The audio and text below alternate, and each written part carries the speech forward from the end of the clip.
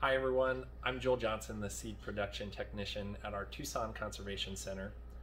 We wanted to take a minute and just take you behind the curtain a little bit and show you what happens next in the process after we've grown out a variety and harvested the seed. We just finished harvesting lemon basil seed, and we're bringing that into our seed lab where it'll stay on these drying racks for a couple weeks as the seed continues to dry out for distribution. You can see on these racks the rest of some of our monsoon grow outs of pinto beans and teparies, panic grass, corn, and cow peas. And these will dry here until they're ready to be separated for storage. In addition to seed drying, the seed lab is where we clean, process, and package seed for all of our distribution programs: general distribution, Native American Seed Request, and our Partner Farmer program. In this room is where all of our seed packets are printed, and a team of staff and volunteers work to fill those. You can see the upcoming packages that need to be filled right here on our priority table, as well as cleaning seeds that come in through our Partner Farmer program or seeds that we grow out here on site. As soon as those seeds are cleaned and dried, they'll either go directly into our cold storage or they'll be sent out through our distribution programs.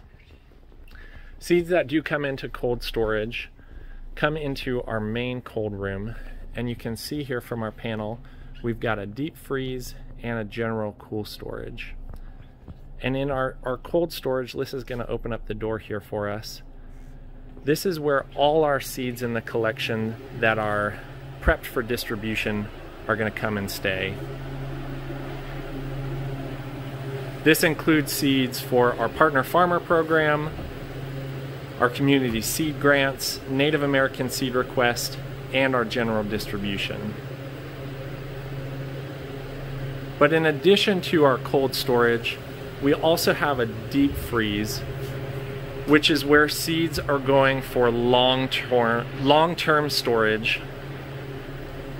And this is the area where our original seed accessions and some of our regeneration samples stay for the longest term and most secure storage. Just opposite of our cold room is our germination chamber. And the germination chamber is where we regularly conduct germination tests to both assess the health of our collection seeds and to make sure that any of the seeds in our distribution programs are up to germination standards. Particularly for our Partner Farmer program, these numbers that we record from our germination tests help them get an idea of just how much of a particular variety they may need to seed in order to achieve good in-field germination.